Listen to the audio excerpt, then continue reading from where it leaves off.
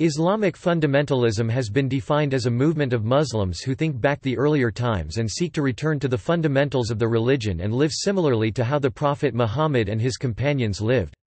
Islamic fundamentalists favor a literal and originalist interpretation of the primary sources of Islam, the Quran and Sunnah, seek to eliminate what they perceive to be corrupting non-Islamic influences from every part of their lives and see Islamic fundamentalism as a pejorative term used by outsiders for Islamic revivalism and Islamic activism.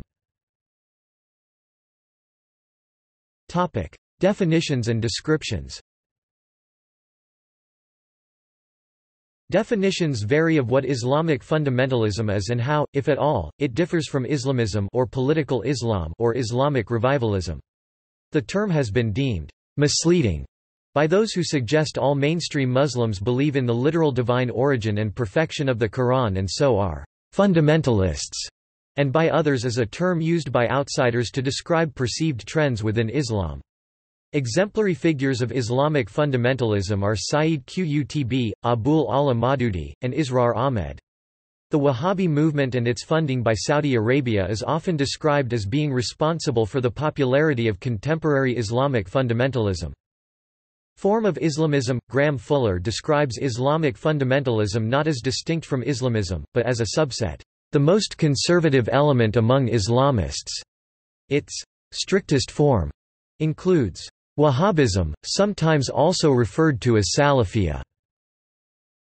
For fundamentalists, the law is the most essential component of Islam, leading to an overwhelming emphasis upon jurisprudence, usually narrowly conceived. Author Olivier Roy takes a similar line, describing neo-fundamentalists, i.e. contemporary fundamentalists, as more passionate than earlier Islamists in their opposition to the perceived corrupting influence of Western culture, avoiding Western dress, neckties, laughter, the use of Western forms of salutation, handshakes, applause, discouraging but not forbidding other activities such as sports, ideally limiting the Muslim public space to the family and the mosque. In this, fundamentalists have drifted away from the stand of the Islamists of the 1970s and 80s, such as Abul Ala Maududi, who didn't hesitate to attend Hindu ceremonies. Khomeini never proposed the status of dhimmi protected for Iranian Christians or Jews, as provided for in the Sharia. The Armenians in Iran have remained Iranian citizens, are required to perform military service and to pay the same taxes as Muslims, and have the right to vote with separate electoral colleges. Similarly, the Afghan Jamaat, in its statutes, has declared it legal in the eyes of Islam to employ non-Muslims as experts. Umbrella term. Another American observer, Robert Pelletreau Jr., Assistant Secretary of State for Near Eastern Affairs, believes it the other way around, Islamism being the subset of Muslims with political goals within the broader fundamentalist revival.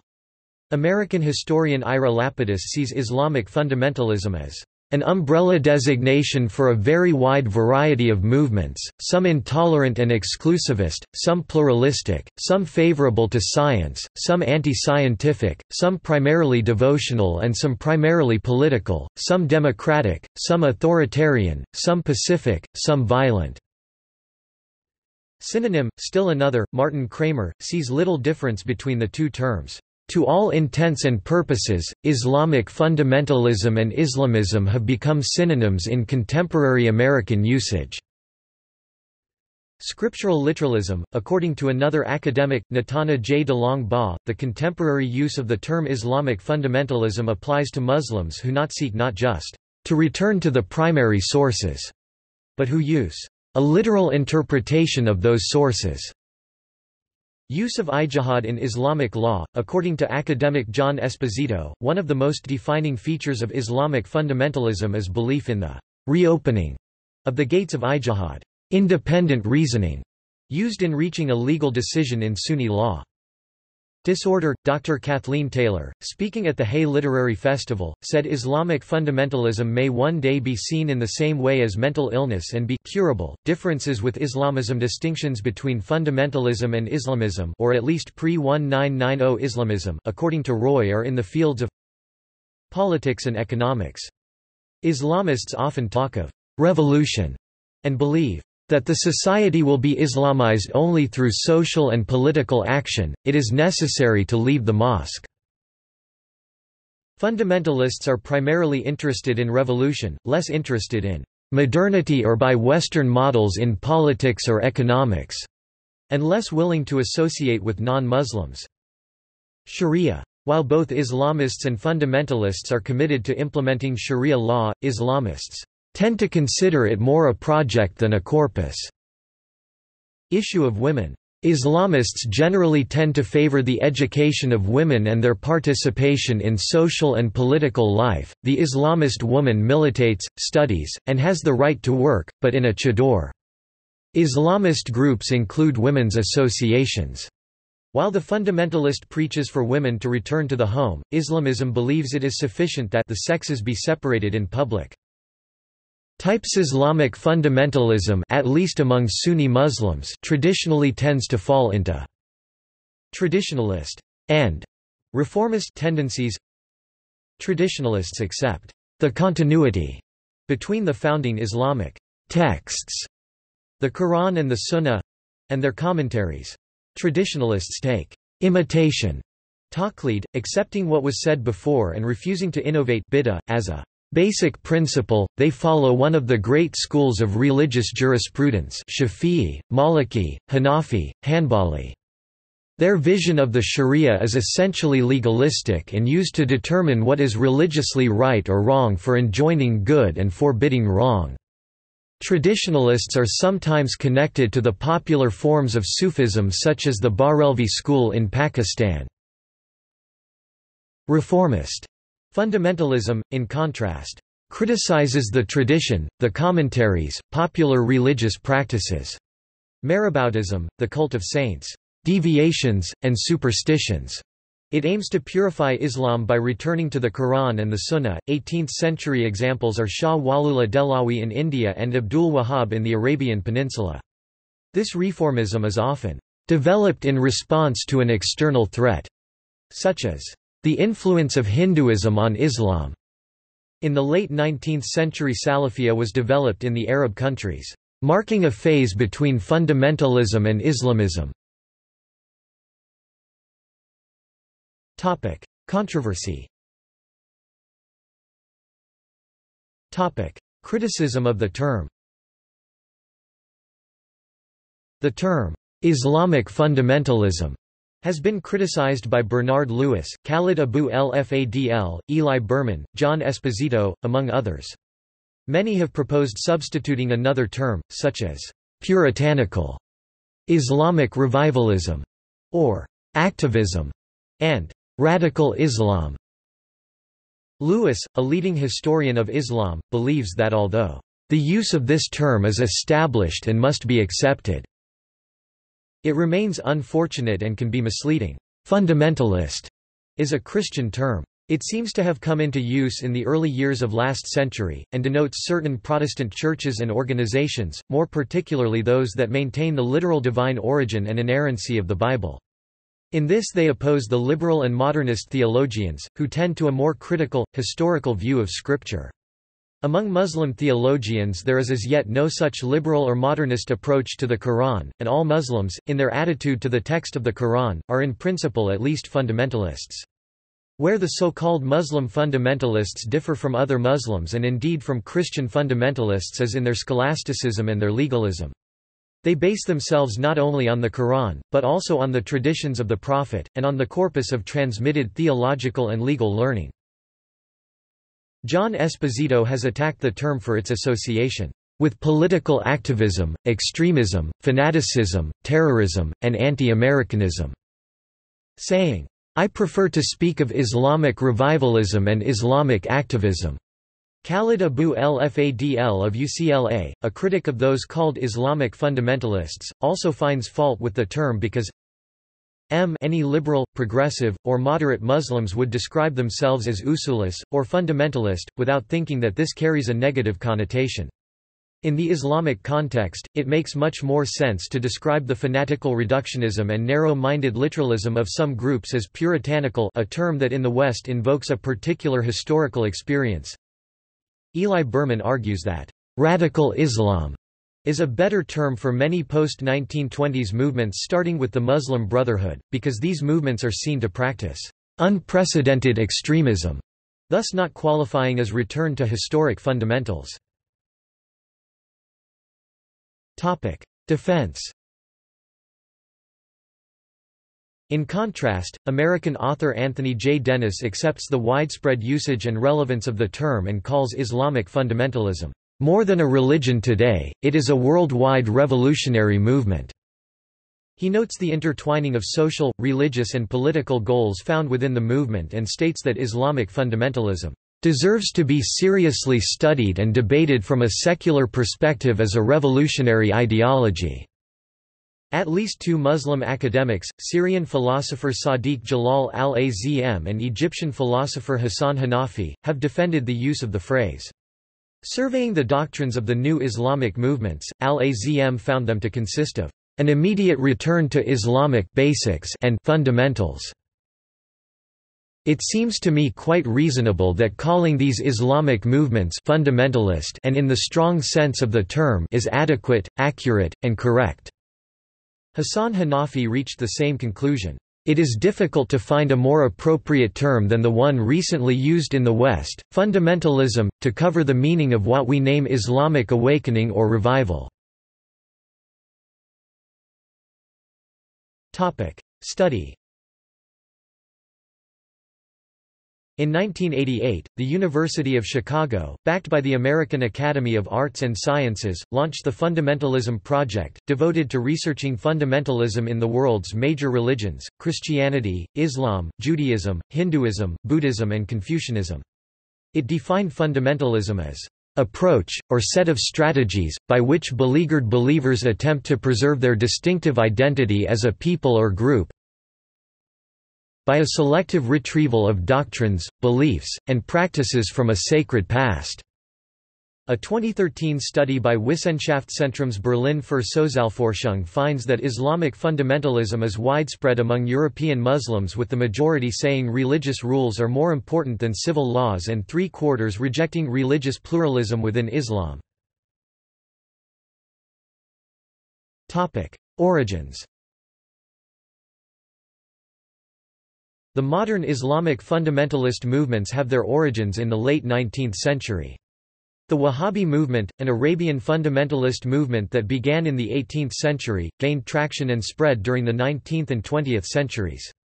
During the Cold War following World War II, some NATO governments, particularly those of the United States and the United Kingdom, launched covert and overt campaigns to encourage and strengthen fundamentalist groups in the Middle East and Southern Asia.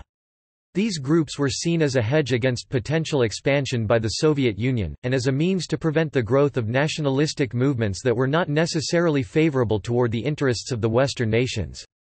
By the 1970s, the Islamists had become important allies in supporting governments, such as Egypt, which were friendly to U.S. interests. By the late 1970s, however, some fundamentalist groups had become militaristic, leading to threats and changes to existing regimes. The overthrow of the Shah in Iran and rise of the Ayatollah Khomeini was one of the most significant signs of this shift. Subsequently, fundamentalist forces in Algeria caused a civil war, caused a near-civil war in Egypt, and caused the downfall of the Soviet occupation in Afghanistan. In many cases, the military wings of these groups were supplied with money and arms by the US and UK. Muslim critics of Islamic fundamentalism often draw a parallel between the modern fundamentalist movement and the 7th-century Khawarij sect. From their essentially political position, the Kharijites developed extreme doctrines that set them apart from both mainstream Sunni and Shia Muslims. The Kharijites were particularly noted for adopting a radical approach to takfir, whereby they declared other Muslims to be unbelievers and therefore deemed them worthy of death. Interpretation of texts. Islamic fundamentalists, or at least reformist fundamentalists, believe that Islam is based on the Quran, Hadith and Sunnah and criticize the tradition, the commentaries, popular religious practices, maraboutism, the cult of saints, deviations, and superstitions. They aim to return to the founding texts. Examples of individuals who adhere to this tendency are the 18th-century Shah Waliullah in India and Muhammad ibn Abd al-Wahhab in the Arabian Peninsula. This view is commonly associated with Salafism today. Social and political goals. As with adherents of other fundamentalist movements, Islamic fundamentalists hold that the problems of the world stem from secular influences. Some scholars of Islam, such as Bassam Tibi, believe that, contrary to their own message, Islamic fundamentalists are not actually traditionalists. He refers to fatwas issued by fundamentalists such as every Muslim who pleads for the suspension of the Sharia is an apostate and can be killed. The killing of those apostates cannot be prosecuted under Islamic law because this killing is justified as going beyond, and unsupported by, the Quran. Tibi asserts, the command to slay reasoning Muslims is un-Islamic, an invention of Islamic fundamentalists. Conflicts with the secular state. Islamic fundamentalism's push for Sharia and an Islamic state has come into conflict with conceptions of the secular, democratic state, such as the internationally supported Universal Declaration of Human Rights. Anthony J. Dennis notes that, "...Western and Islamic visions of the state, the individual and society are not only divergent, they are often totally at odds." Among human rights disputed by fundamentalist Muslims are freedom from religious police, equality issues between men and women, separation of religion and state, freedom of speech, freedom of religion. Islamic fundamentalist states. The 1979 Islamic Revolution in Iran is seen by some scholars as a success of Islamic fundamentalism. Some scholars argue that Saudi Arabia is also largely governed by fundamentalist principles, see Wahhabi movement, but Johannes J.G. Jansen disagrees, arguing that it is more akin to a traditional Muslim state, where a power separation exists between princes, umara, and scholars, ulama. In contrast, Jansen argues Khomeini came to power advocating a system of Islamic government where the highest authority is the hands of the ulama, see Wilayat al-Faqih.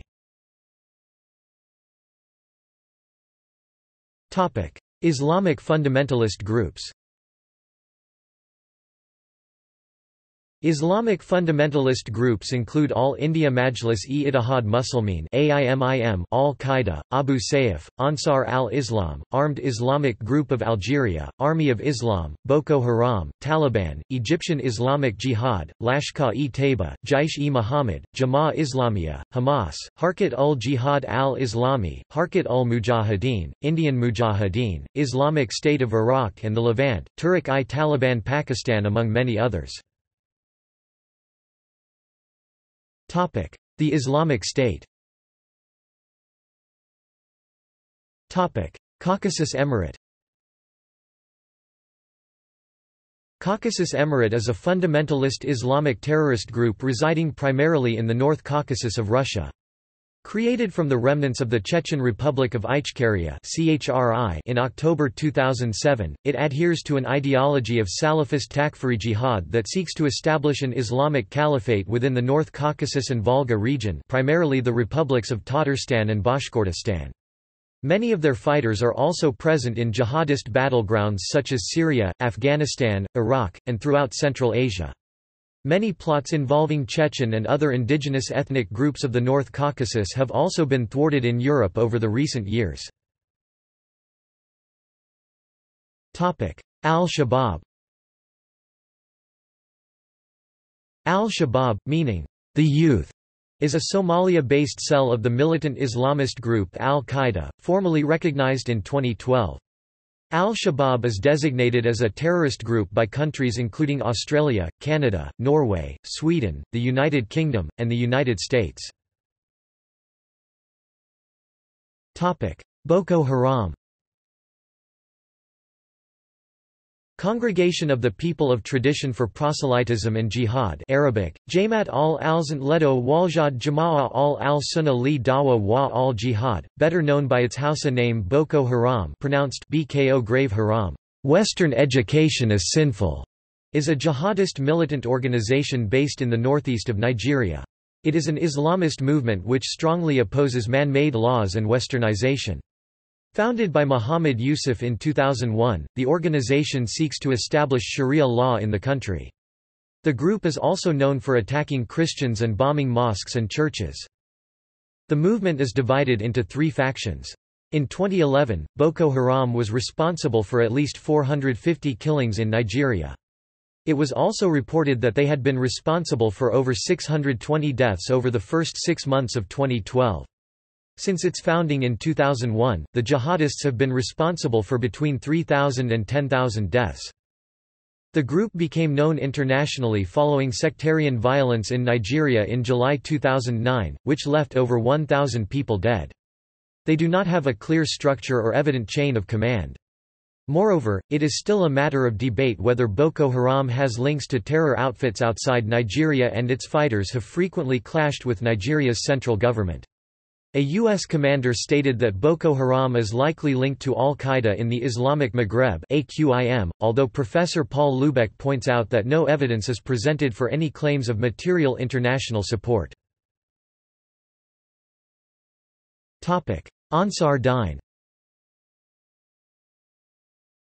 Ansar Dine is an Islamist militant group in the country of Mali that wants Sharia law in Mali. It opposes Sufi shrines. Its main support comes from the Ifora tribe of Tuaregs.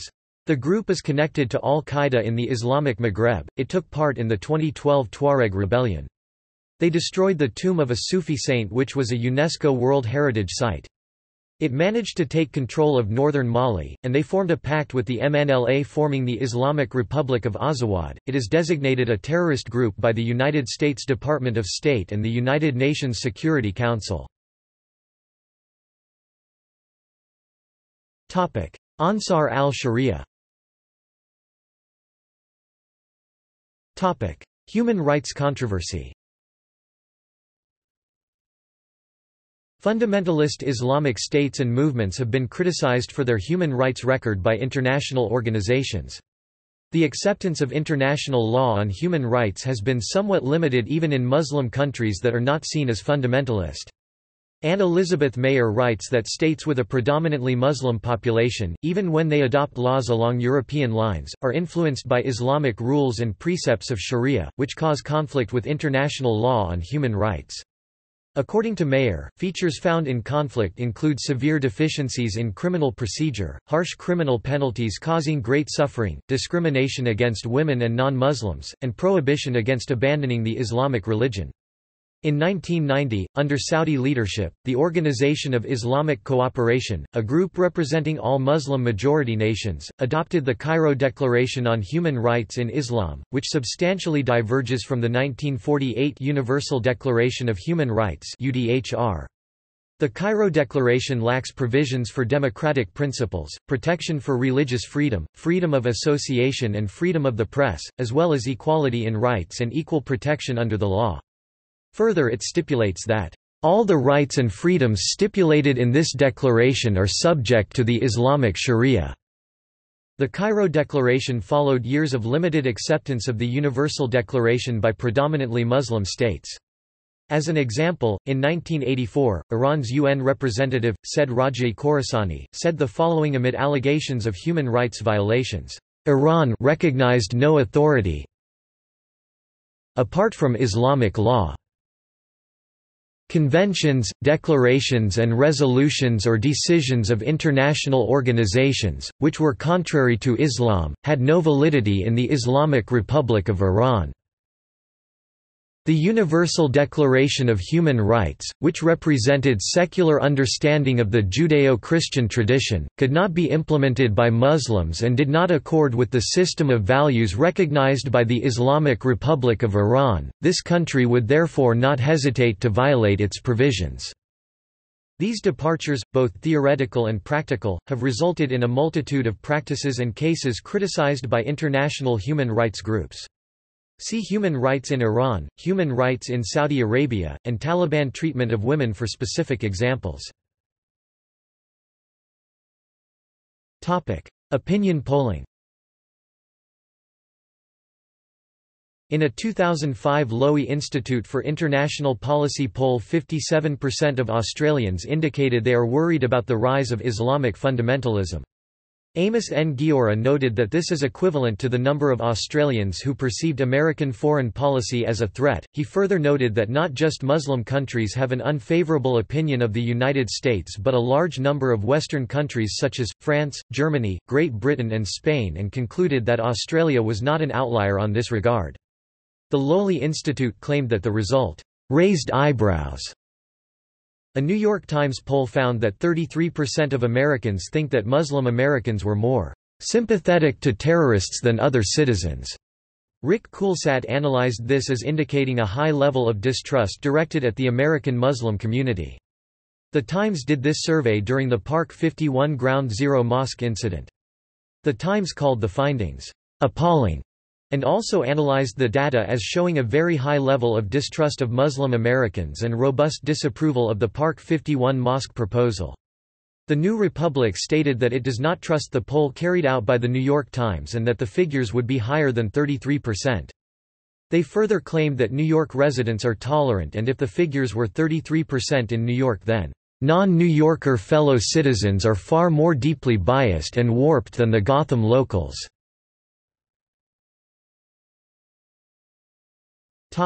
See also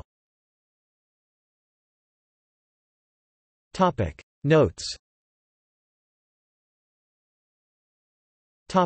References Ahmed, Akbar S., Donnan, Hastings 1994. Islam, Globalization, and Postmodernity, Google Books. Psychology Press.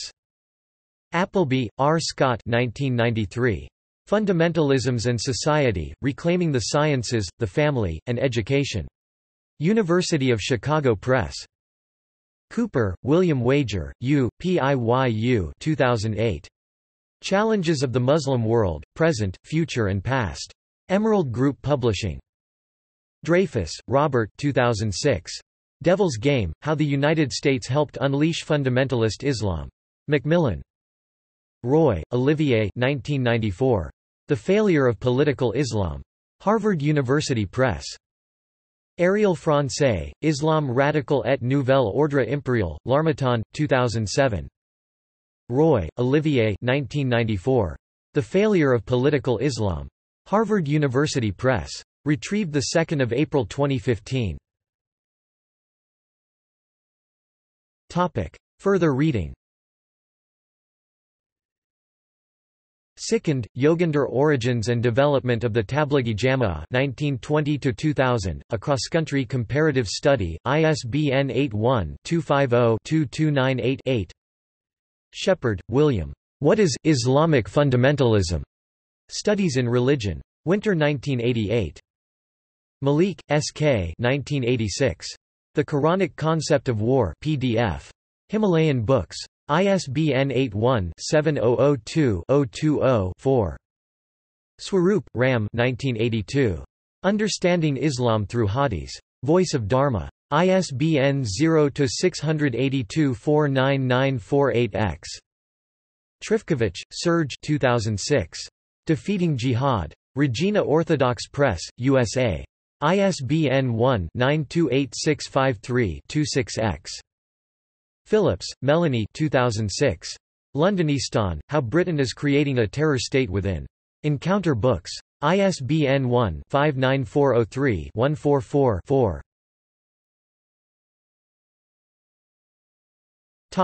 External links.